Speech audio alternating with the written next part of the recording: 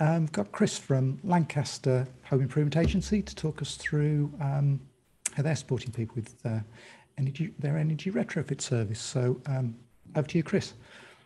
Thanks, Paul. Hi, everyone. My name's Chris Park. I'm the Housing Adaptations Manager for Lancaster HIA. Paul's asked me along to run through what we're doing in Lancaster at the moment to try and help our vulnerable residents keep warm this winter. So just a bit of background on who we are. We're an in-house HIA within the District Council of a two-tier authority. Our district contains over 60,000 households with higher than average concentrations of older residents, disabled residents, and areas of high deprivation and fuel poverty. We've delivered HIA type services for over 20 years now, starting out with a single handy person. We've grown to 15 members of staff, including 5 handy persons, 3 tech officers, and 3 trusted assessor level 4 caseworkers. At the heart of what we do, though, is disabled adaptations, and our current annual DFG budget has risen to just over £2 million. From there, we've grown the HIA to become a provider of minor aids and adaptations for social services and the NHS. And we provide the local hospital with a discharge service. We also give residents who don't qualify for grants the opportunity to pay for small adaptations. And we also run a free 2-hour handy person service for vulnerable residents. But one of the issues that year on year that we're striving to help our clientele with is fuel poverty. So what are we doing? Well, in July 2021, we introduced a new energy retrofit service for all our DFG applicants. We recruited a new technical officer who we trained up as a domestic energy assessor and also a PAS accredited energy retrofit assessor. And we've incorporated this as an actual part of the DFG process now. So a caseworker will assess a resident for DFG eligibility, and if they qualify, we'll offer them a visit from Gemma, our energy retrofit officer. Gemma carries out a full property energy assessment and provides the resident with an EPC and a report of how to improve the energy efficiency of the home. Gemma then creates a bit of a priority shopping list of interventions. So in other words, she decides which improvements are worth doing based on the cost, how and when they might be funded, and also the effect it might have on the EPC, and also the individual requirements of the resident.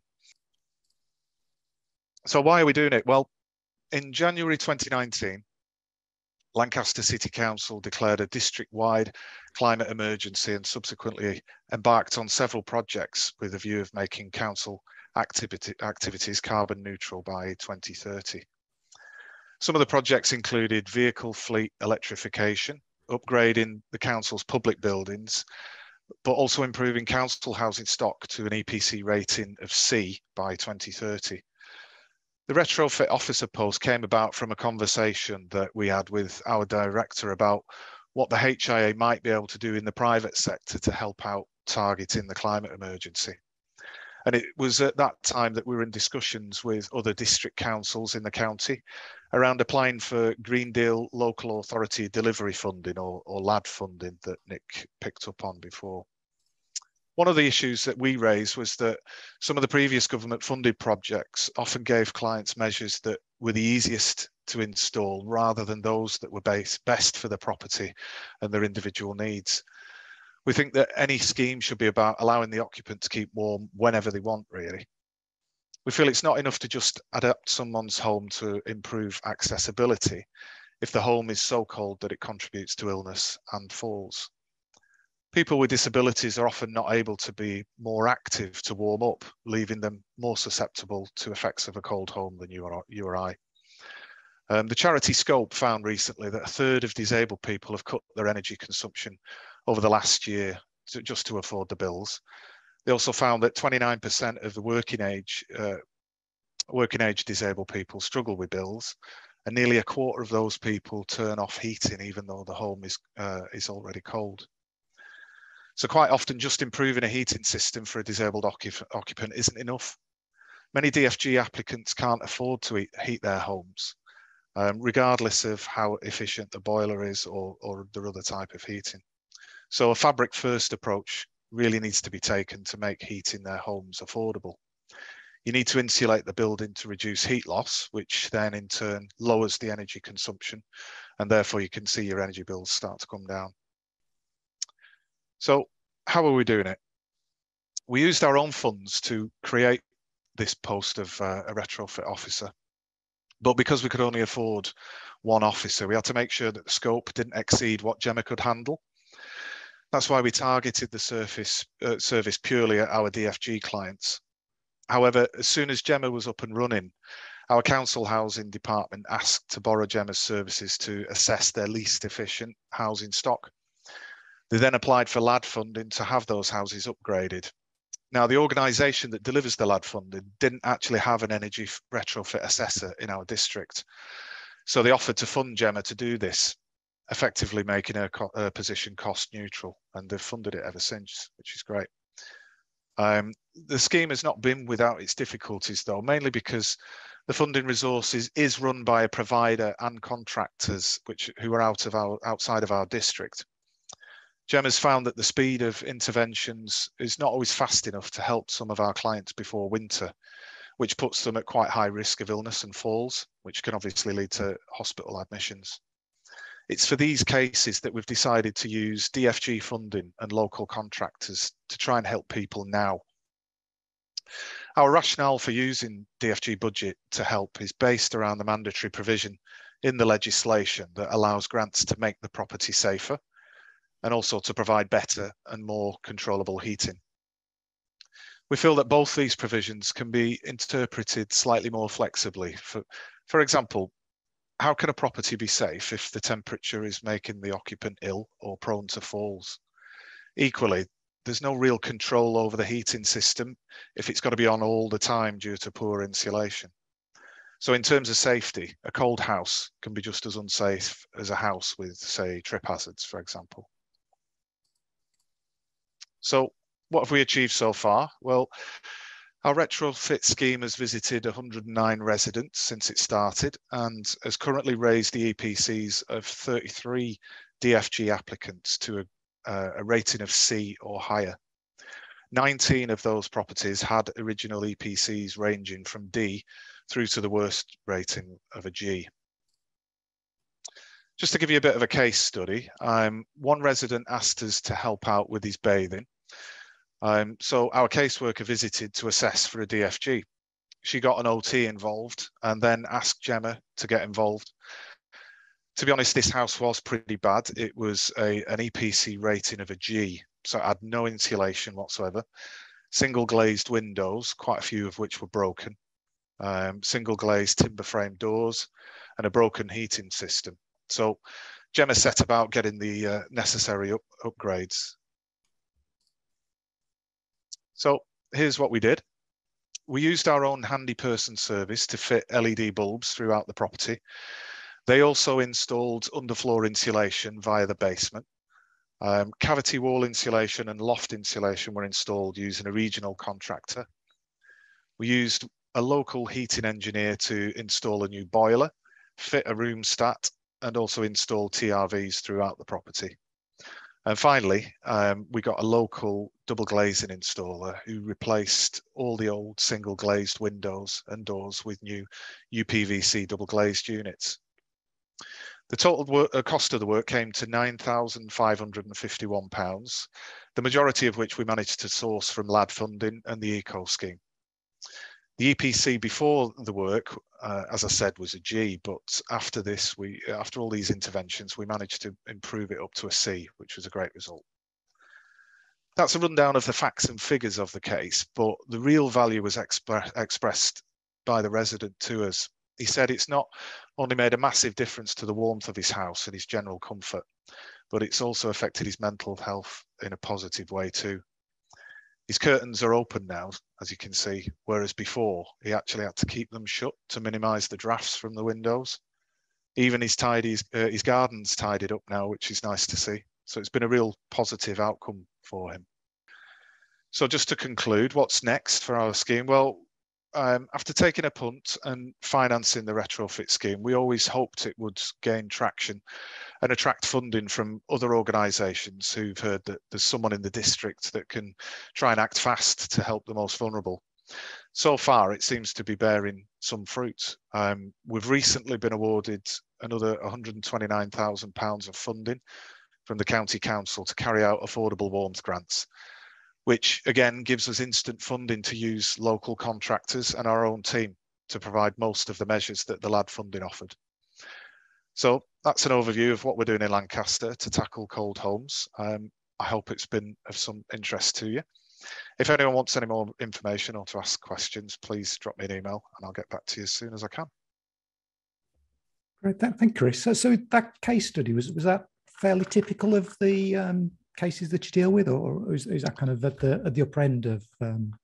Yeah, there's not too many of those cases, fortunately. Well, not too many that we've come across, but as I said before, we've had to limit our scope because we've only got one officer. So we are only targeting DFG applicants because we feel, we're in a good position to be able to help these really vulnerable members of our district. But yeah, there's been a few E rating, F rating, and G rating cases. Unfortunately, we also have to balance the cost and the speed of interventions on these. So the big gains that you get, you look to insulate and provide fabric first interventions, but you do get big gains from, say, solar PV and combine it with a heat pump. Those types of interventions, we can't really justify using the DFG pot of money to do that fast. So we have to refer them over to the big LAD funding schemes to tackle. And those sort of waves, as was previously mentioned by Nick, they can stop and then suddenly start again. So the big interventions can sometimes take a while. So in that case study, what adaptations did the guy have done at the same time? Bathroom and stair lift. Okay, and was it all done at the same time as kind of part of the same contract, so it wasn't too disruptive? Yeah, well, we have we have a caseworker that does all the assessment, and we have a separate technical officer that deals with the bathroom and the stair lift. And Gemma, who's the retrofit officer, she will jump on the energy type works as quickly as she can, really. So we're beholden to how fast the contractors can get on it, really, which is the same as any adaptation. Yes. Yeah. And I suppose kind of in terms of kind of getting corporate buy-in to extend your kind of housing assistance policy to do this sort of stuff, presumably from what you said, the kind of members were on board and kind of driving it forwards by the sound of it. Yeah, we had no objections whatsoever. We've not really done anything in terms of placing it in the RRO. We wanted to act fast, and obviously, getting cabinet members involved sometimes can be a bit lengthier than we wanted to if we're trying to help someone just before winter. So, we tend to look, as I mentioned in the presentation, we tend to look at the two provisions of safety and provision of heating slightly more flexibly. Fortunately, we've not been challenged yet, but we're not, taking liberties. We're just helping the people that really are in danger of having a fall or a cold-related illness. Yeah, I think you're quite unlikely to get a complaint if you're doing something good for somebody. Are you? It's not likely to result in a complaint. Yeah. So you say that the county have been interested in this and funded it. Is that as a result of seeing kind of benefits to them from the impact you've had? Yeah, exactly. We have sort of done a limited bit of marketing and advertisement, mainly with our stakeholder partners such as county council OTs and other sort of charitable agencies that might need our help, because as I said before, with having only one retrofit officer, she can easily get spread very thin. So the county council have seen the work that we've done so far with Gemma, and they've managed to get hold of a pot of money recently, and without us knowing about it, just provided it to us with sort of no strings attached, really, to tackle problems before winter. It's a nice surprise, isn't it? It was a really good surprise. and in terms of kind of neighbouring districts across Lancashire, are they doing anything similar as your kind of impact started to spread? I'm not too sure whether they've done something as similar to what we have. Maybe not, because well, maybe not last year when we set it up, because the consortia that got together for the LAD funding comprised of quite a lot of district councils around Lancashire, and they gave the reins for the funding over to an organisation called Cosy Homes in Lancashire and HIA Projects, and they actually didn't have their own energy retrofit assessor, so that's why they funded Gemma for us. So I'm assuming there wasn't too many other organisations that had that position in place either. Okay. So I may be wrong. Okay, maybe for the future. Maybe for the future. Yeah. Maybe they've kind of listened today and. Well, I think it's if people can, it's worth delving into, because she's almost been cost neutral since we set it up. Yeah, great. Thank Chris. What just out of interest, what training did Gemma have? She was we employed her as a technical officer at first. Yep. She's actually an electrician by trade, which is great, added bonus for the team. Yep. And we immediately put her through domestic energy assessor training, and then the PAS accredited energy retrofit assessor training. Yep. Which is part of all the, in order to receive LAD funding. And for contractors to do it, you've got to have a retrofit assessment. You've got to have a retrofit coordinator to oversee the works. It's essentially impartial advice that probably previous projects might not have had. You know, it's historically contractors used to get given the jobs, and they'd get in there and do as many as possible. But this is sort of overseen impartially now. Okay, great. Thank you, Chris. Really good. And thanks. Look forward to seeing you at the awards. Thank you. Okay, cheers, Chris.